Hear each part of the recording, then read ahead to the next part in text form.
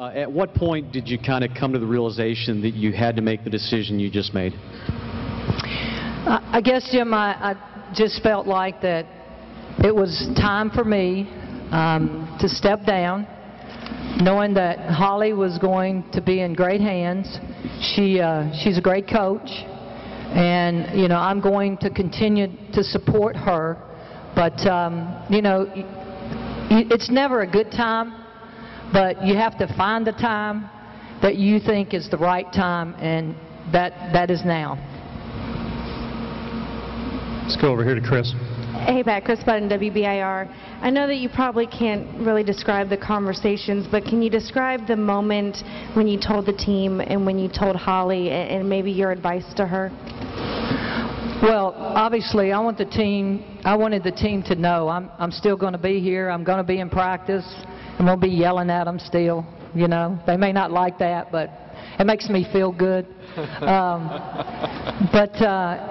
You know, I just felt like that Holly had earned this opportunity, and I'm still going to be there for her and support her in every way, just like I want to be with this team and continue to be there for them. Go to George. Coach, I'm George Smith from ESPN. How are you? Hi, George. I'm curious, you're not going to be the head coach, but you'll still have an active role in the department and with the program. I guess how much do you hope to inspire others who've been diagnosed with Alzheimer's to continue to work and do the work they love as long as they can? Well, I think with the Alzheimer's, it's very passionate because of my diagnosis. And I never thought I would be diagnosed as I was, but you know, I want to continue to be involved, and you know, I'm passionate about it, and you know, hopefully we can you know, have a good fight, and that's exactly what I want to do, to bring awareness to the Alzheimer's Foundation. Over here. Let's go over here to Rick. Okay, Pat Summitt, Rick Russo here from WVLT Local 8. Over here. Hey, Pat. Got you. Hey, all right. Over the years, you have always talked about core values and preparing these young ladies for life after basketball. Can you talk about that and what that's meant to you?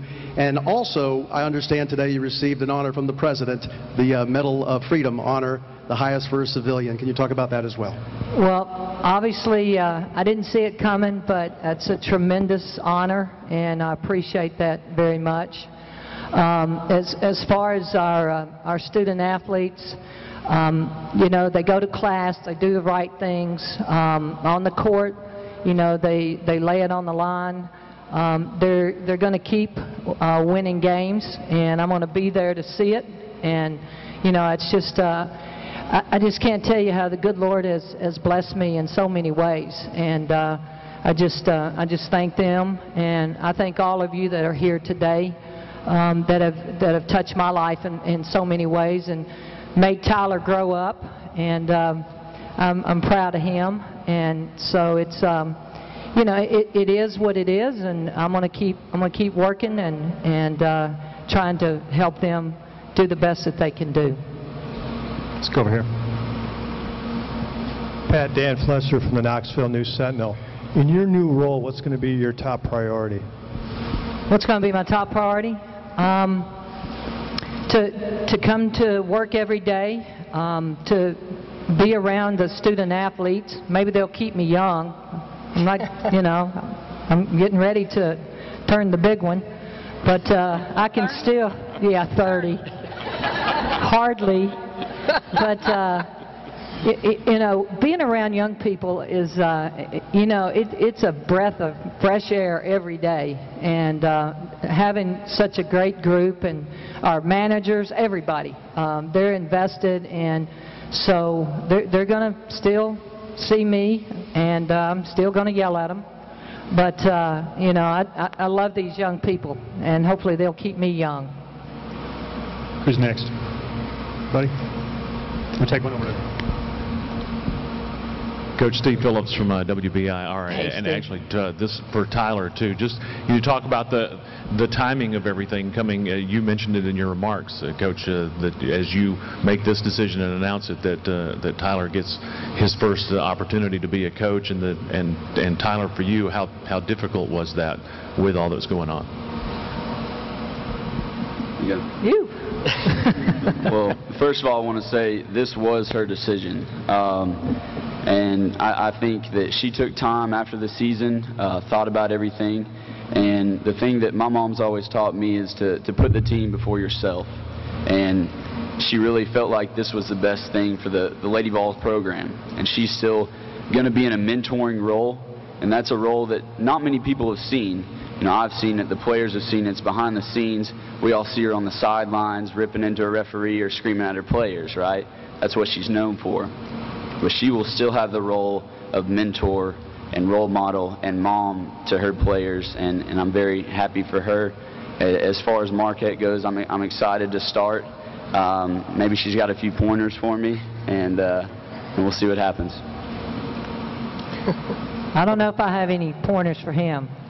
He studies the game all the time, and I'm proud of him and wish him the best. Over here to Sally. Sally Jenkins of the Washington Post. Tyler, I understand you you coached a AAU team to a victory in an interesting fashion last week, and I was wondering if you could tell that story and talk about your mom's reaction. Yes, okay, so I was coaching my AAU team. We actually only had 5 players, so a lot of them were taking the ACT. I coached 17 and under girls. They were taking the ACT academics first, right, Mom? Absolutely. Couldn't make the tournament, so I had 5. One of them was actually late, and it's my policy, if you're late, you're not going to start. You might not even play. So we started the game with 4 people, with 4 players. The refs and the other coach and everybody in the stands was looking at me like I was crazy, but you know, something my mom always instilled in me is that discipline comes first, and you set the standards and you keep them there, and trust me, she'll still be keeping those standards here at Tennessee.